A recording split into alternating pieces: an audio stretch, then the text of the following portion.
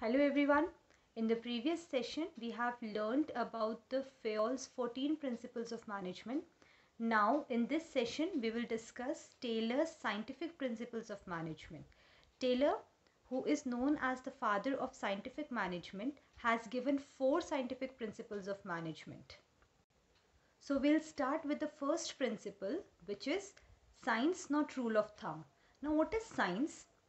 Science is something where principles are derived from observation and experimentation. Management is also a science, as management principles are also derived from observation and experimentation. Now, what does rule of thumb here means? See, here management is also a science, but it is not rule of thumb, which means it is not as rigid as scientific principles. Scientific principles are rigid, but management principle changes according to the time. So the management principle is not rule of thumb. In the context of management, it is also means dictatorship of manager. Now, according to this principle, Taylor insists that each job performed in the organization should be based on scientific inquiry and not an intuition. Which means the manager should not get stuck in a set routine with the old technique of doing work. Rather, for better result, they should constantly experimenting to develop new techniques. And that technique should be based on scientific inquiry. Now, according to this principle, there are 2 methods of doing any job. Traditional method and modern method. For example, advertisement can be done by traditional method and modern method. Traditional method may include offline method, modern method may include online method. So advertisement can be done offline through pamphlet, brochures, posters, etc. And how it can be done through online? By FB, YouTube, social media, etc. So we will see the positive and negative of both the method and will select the best solution. Okay, you don't have to be rigid. You have to select the one best way of doing the job scientifically. And also there must be thinking before doing, which means आप ये मत सोचो कि हम काम ऐसे ही करते थे तो अब भी ऐसे ही करेंगे. You should identify the problem, find out the alternative solution and select the best possible solution to the problem. So according to Taylor, there is only one best method to maximize the efficiency, and this method can be developed through work study and analysis, and the methods to develop should be substitution of rule of thumb. For example, in rule of thumb, the standard time required to do a particular job is decided by the manager on the basis of his past experience. But Taylor insists that standard time for a job should be set up scientifically by performing time study in the organization. Next principle is harmony, not discord. Now, what is harmony? Harmony means proper and mutual understanding, and discord means conflict. So, according to this principle, those who work together in an organization must work in harmony, that is, with mutual give and take and proper understanding. Generally, in every organization, there are 2 groups of people. First is worker group, second is management group. So worker group feels that they are underpaid and overburdened, and management group feels that the workers are good for nothing. Which means both the group work as rivals of each other. Rivals mean they work as a competitor of each other.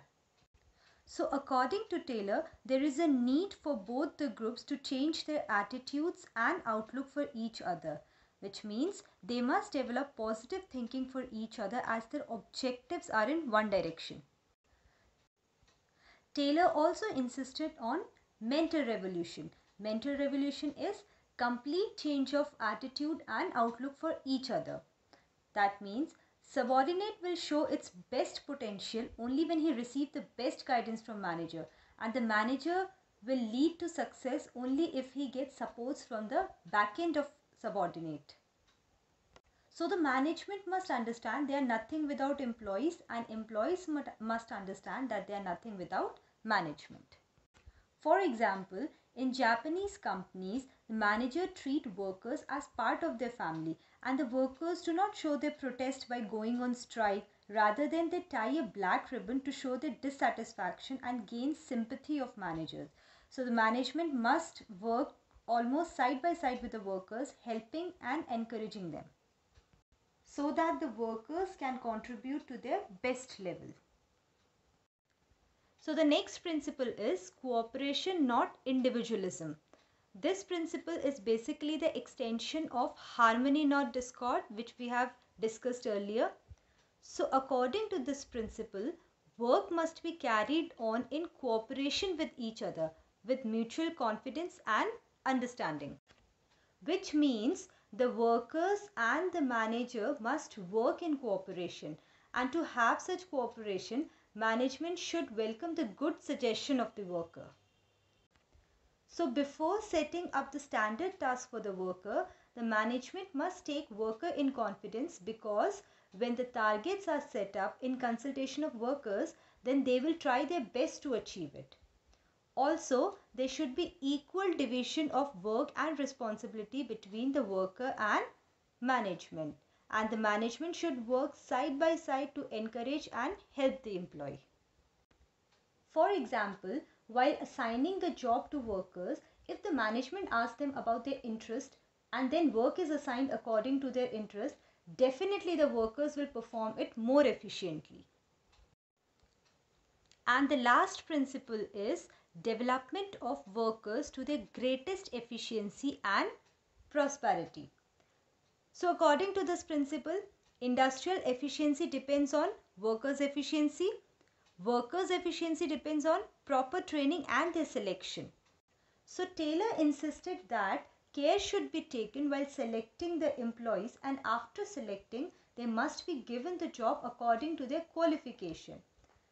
And also the employees must be sent for training from time to time to update their knowledge. All this will ensure the greatest efficiency and prosperity for both the company and the worker. So in this session, we have learned all the 4 Taylor's scientific principles of management. We will next discuss the scientific techniques of Taylor in the next session. So that's all for today. Thank you.